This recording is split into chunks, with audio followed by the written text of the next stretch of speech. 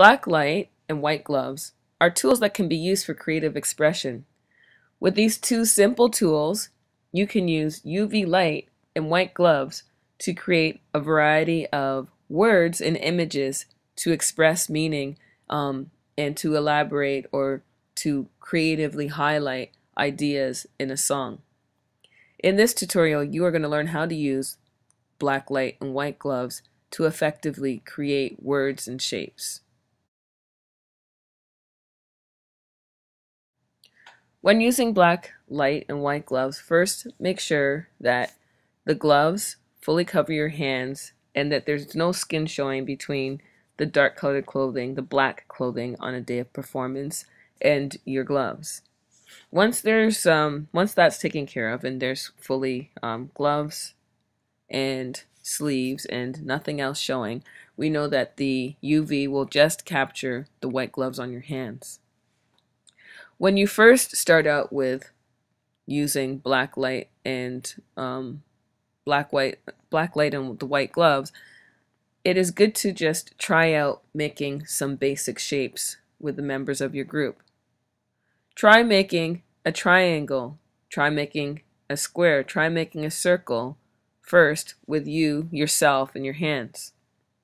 Now try with a next you want to try with a partner to create basic shapes like a square, triangle, etc. Once you have worked solo and with a partner on creating some basic shapes, you may want to work with a group of 3 or 4 people to try to create letters and basic 3-letter words like sun, cat, run.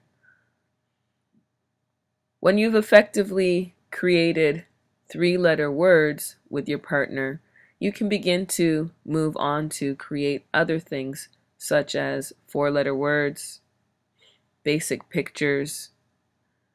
When you get into collaborating in larger groups of 5 and 6 people, you can start to look at creating things like 6-letter words. You can start to look at creating things like flowers or butterflies.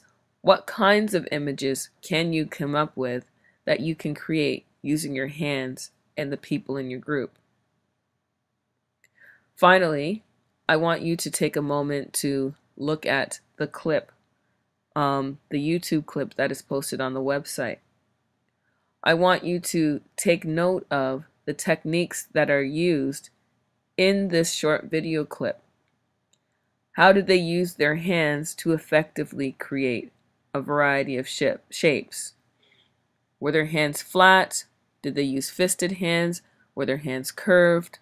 What techniques did you notice? I would like you to record on a piece of paper as many techniques as you can notice so that you can take that piece of paper into class and use those techniques. As well, you can use those notes to help you with your in-class test. That's it for this tutorial on how to use black lights to create words and images. Thanks for listening.